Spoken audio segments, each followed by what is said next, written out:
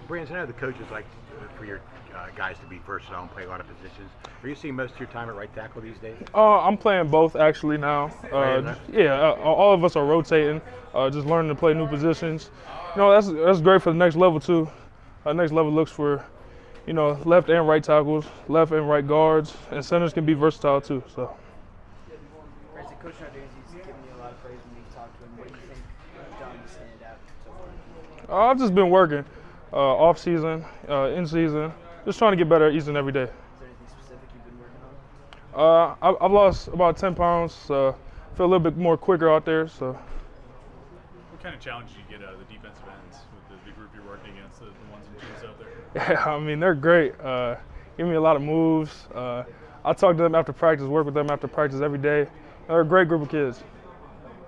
Who's the hardest kind of block out there? Man, that's a hard question. They're all hard workers. Man, I can't even answer that. I won't lie. They all give me a hard time.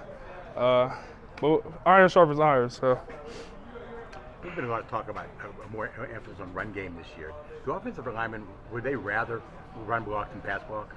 Yeah, I mean, I feel like that's the nature of the game.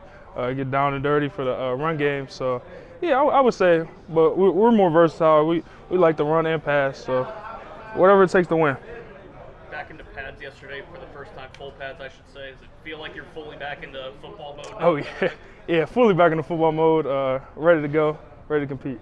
I feel like a lot of the playing time you got last year was as sort of an extra tackle, like almost lined up at like tight end. Right. It might have been a little bit of a different position, but how valuable was that experience getting into games and playing live? Yeah, it was a great experience. I had a lot of fun last year, and yeah, it was a good experience working to get better this year and just compete.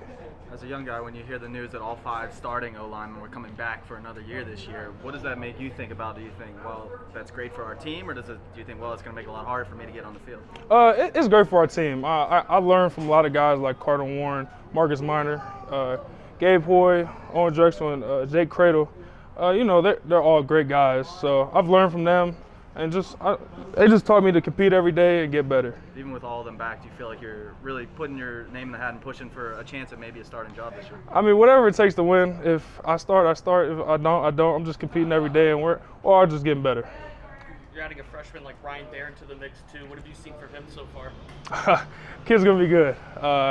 We talk every day. He asks me questions. I ask him questions. He's gonna be good. Anything else? Coaches poll came out today. Pitt's ranked 16th. What kind of reactions might that get in the locker room? I mean, that's great. That's a real good number to hear.